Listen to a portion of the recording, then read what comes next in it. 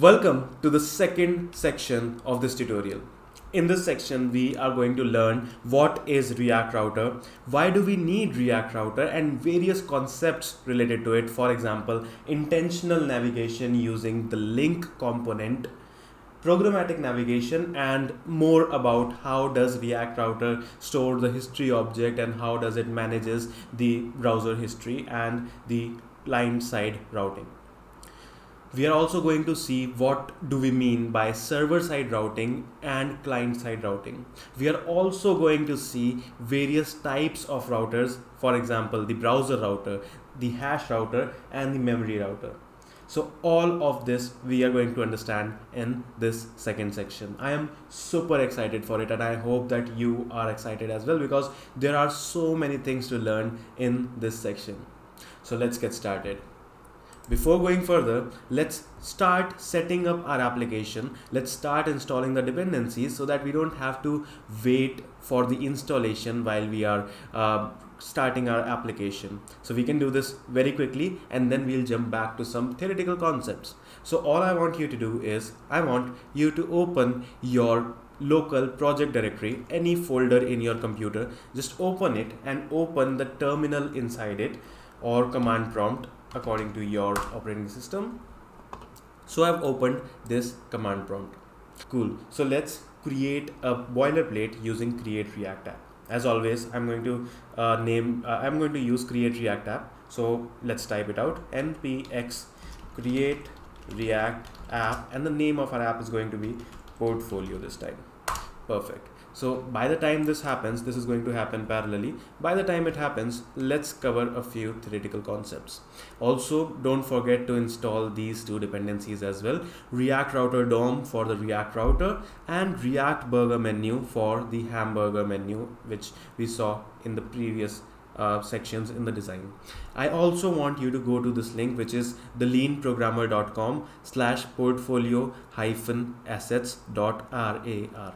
Basically, this contains a few images and stuff like that, because so that you can take those boilerplate images, and start creating your app with me. Of course, later on you can replace all of those images and create your own personalized and custom portfolio application. But so that you can follow along with me, just go to this website, theleanprogrammer.com/portfolio-assets.rar, and download these assets.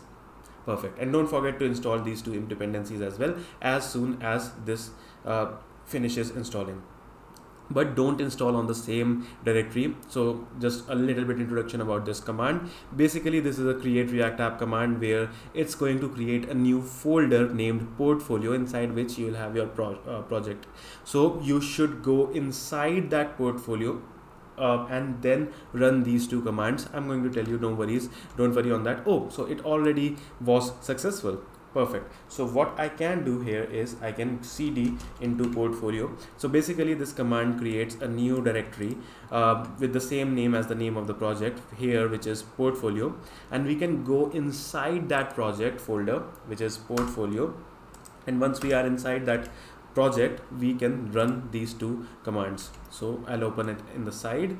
So just let's do it. npm install react-router-dom and react burger menu, these two dependencies. Perfect. Let's do this, and by the time it gets installed, we are going to see a little bit of things. So also for just one more thing before we go further, let's quickly download our portfolio assets as well. So they are present inside the theleanprogrammer.com/portfolio-assets.com. Perfect. So let's go to our web browser, and I already have this link opened for you. Just press enter, and it's going to download a portfolio assets file. Perfect. So I have that opened, and I will copy that file into, just follow along with me here. Inside our project directory, I had a portfolio folder. So side by side, I have copied the assets that I downloaded. So just go inside the portfolio and go to the src directory. Again, I repeat myself. So go to the portfolio folder. Inside that you will see node modules, public, SRC and so on, and then go inside the SRC. I know a few of the people watching this video are going to make this mistake. That's why I'm going a little bit slow. I know you won't make it, but trust me, a few people watching this video are definitely going to make this mistake, and then they are going to face a lot of issue in importing the assets and all those stuff, because the assets won't be there. So yes, just do one thing, just go inside the portfolio, then SRC, and then here just paste it and then extract it out in the same directory. So you will see a new folder named assets here. So all these assets will be, these are basically just some random vectors, some logos and all those stuff. So this is perfectly awesome. This is super cool.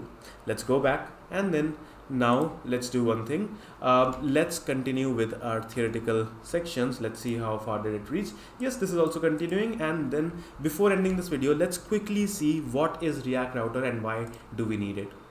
I know, I am 100% sure that by the name itself you can guess what is React Router. If you did not till now, let me tell you what is it. So React Router is basically a library which allows you to create navigation for your application. Very simple as that. So let's say if I click on this button, so this route will change into /web/guides/quick-start. As simple as that. So this is the route. So it enables you to create routes for your single page application. So of course your single page application won't always be single page, if you know what I mean. So yes, for example, let's take an example of facebook.com. So in the facebook.com you have facebook.com and then facebook.com/profile, and then let's say if you want to message a specific person, then probably it would be something like, I'm not sure whether this is the case, but it would be something very similar to facebook.com/messages/some message ID or something like that. Now this routing itself can happen in two ways. It can either happen on the server side or it can happen on the client side. Now React Router allows us to handle the user navigation at client side in our React application. So that's why we use React Router. I hope that you were able to understand the overview of what React Router is. That was just a high level overview that it allows you to create navigation inside your React application. And this is why we use React Router. Now in the next video, we are going to discuss what is server-side routing and what is client-side routing, and then we are going to finally start creating our code. See you in the next video. Bye bye. And make sure that you followed these steps very carefully. The first step was the create React app step, where we created a CRA boilerplate for our project. The next steps were to install these two dependencies, which is React Router DOM and React Burger Menu. And the next step was to download the assets. And then after you downloaded the assets, you have to go to the SRC directory, and inside that SRC directory, just paste and extract the assets folder. That's it. See you in the next video. Super quick. Bye bye.